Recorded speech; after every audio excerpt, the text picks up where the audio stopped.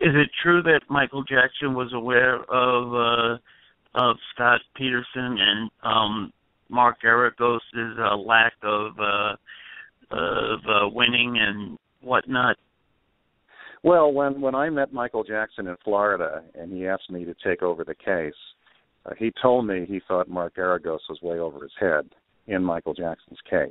He said he's really not competent to win this thing, is what he told me. And he also commented that he thought Mr. Geragos was over his head in the Scott Peterson case. And Michael turned out to be correct in both.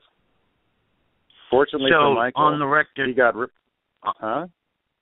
On the record, Mark Geragos never walked off the Michael Jackson case. He was fired, right? Yes, I was there when the decision was made. I was there when he was called on the phone. And, we tried to make it look as decently as we could, trying to hurt Mr. Geragos. But the reality is Michael Jackson fired him.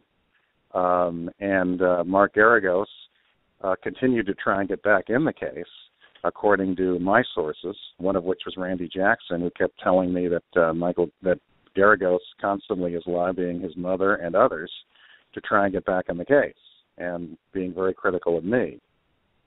So the answer is he did not voluntarily walk off the case. That's not true. We were cooperative in trying to send a message that he was too busy with Peterson, and that's why he was leaving the case. But that was just a way to be nice to Mr. Geragos.